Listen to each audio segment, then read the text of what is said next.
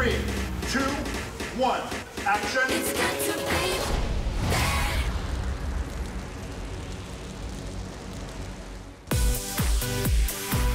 So every movie, I think our costume designer steps up her game a little bit more. D3, no different. I don't know how you get cooler than this.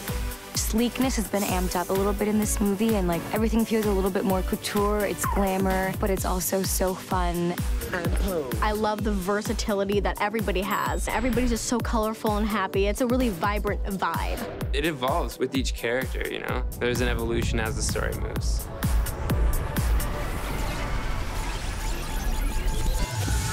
This is our motor punk outfit. We have these crazy boots, these leathers, gloves, some rings just to top it off. But we also have these amazing extra long gloves that almost act as sleeves. This outfit is very much the epitome of who Evie is. She's glamorous, she's fabulous, she's chic, but yet she's still very edgy and sophisticated. I feel like this is a great mix of old J and new J. It fits really nicely. It's my favorite outfit I've worn out of all the Descendants looks, I think. Everyone, I think, in their own way, rocks their wardrobe, and it's so perfect for our personalities as well as our characters' personalities. Boom. In D2, I had my main pirate look with the pirate hat and everything, and then obviously I have this look, the D3 main costume. You can tell that she's been in water for a really, really long time, so everything just looks like it's glistening. My look has definitely evolved. I got the yellow gloves and the crest on the back and the crest on the chest and stuff, but it's definitely becoming more of Gil's flair, I think, as he finds himself. This is Harry's new look. It's more belty and buckly. Got some tartan in there. And I also have a hook, so it's kind of like trumps everyone else. Biker, Matrix, Elvis, David Bowie, with a little god of the underworld thrown in. The Hades costume is unreal. He's like this epic rock and roll star. His hair is amazing.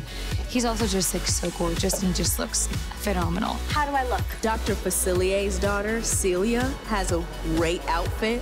She has all these really cool accessories and her hair is really great. And I would really like to wear her outfit for just one day. I love how she's herself, but also has a little bit of her dad's touch to it. She loves skulls and bones, and that's her thing. Hey guys, we're about to go to the transformation into the beast. The process going from man to beast was a lengthy one. 5 or 6 hours in the makeup chair. Because we were there for so long, I kind of drifted to sleep for about an hour. So when I woke up, it was like seeing a different person. That was a lot of fun. Wow, that is magnificent. I always kind of have a grasp on the character, but it isn't until you put the shoes on and the hair and have everything where it just becomes a part of you. It's been so mind-blowing and astounding to see that people are so good at their job and they have that spark of madness and creativity. It's genius level detail.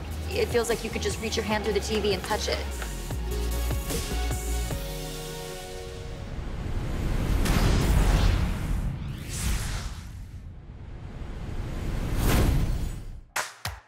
Subscribe for more like this and tune into Disney Channel on DStv 303.